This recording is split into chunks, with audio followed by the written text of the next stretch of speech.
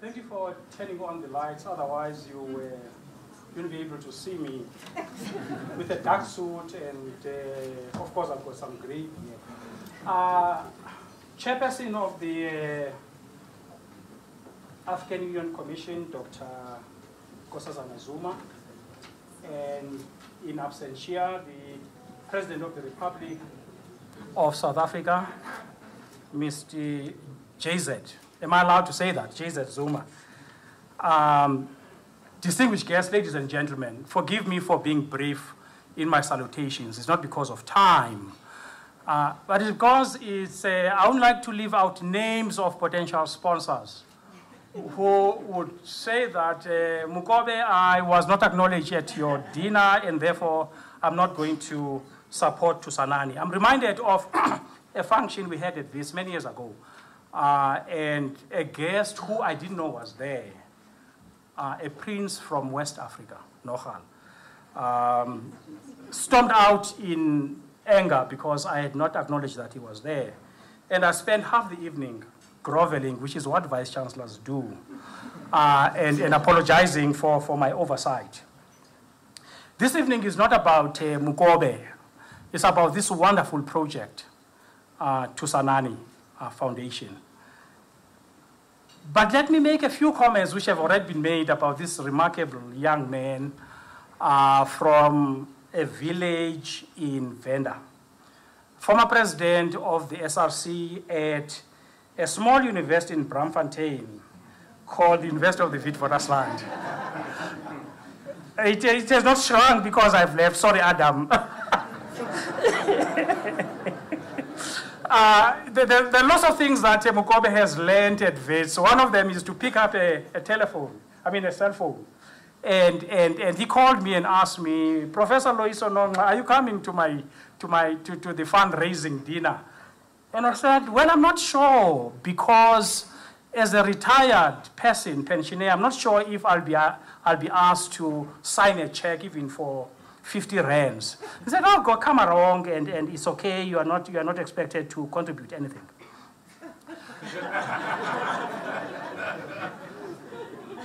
Thusanani was founded in 2010. And I guess some of these things will be repeated throughout the evening. But for me, it's the lessons that one can draw from this wonderful event. Mukobe shares with us his personal experiences, and this has already been highlighted in the introductory remarks, that his studies at university were supported by the South African taxpayer through the South African government. And he felt an obligation to give back, to do the same for people like him, for people like myself, for people like many of us coming from humble beginnings, not having opportunities to realize their true potential.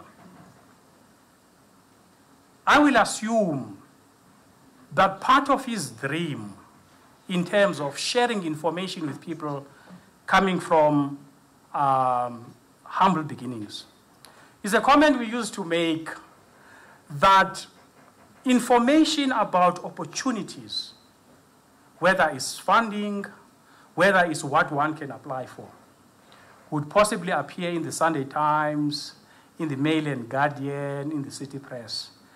And I would tell them that in my village in the Eastern Cape, which is not Puno,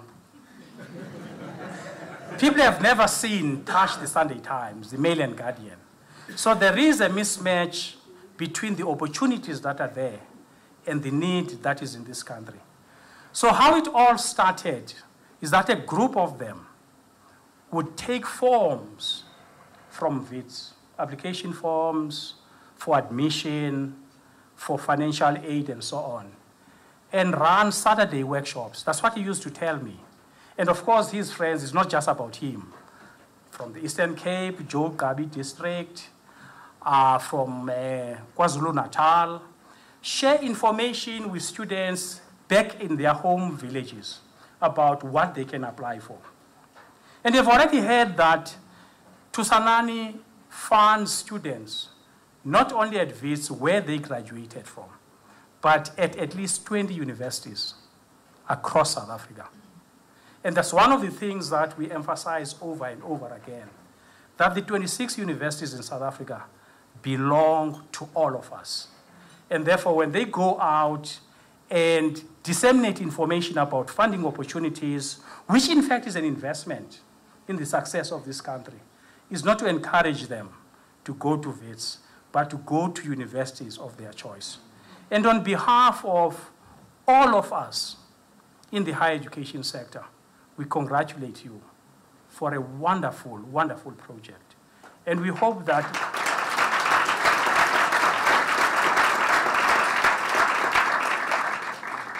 many young people will learn that it's not just depending on government about opportunities, it's that we have it within our hands to support ourselves.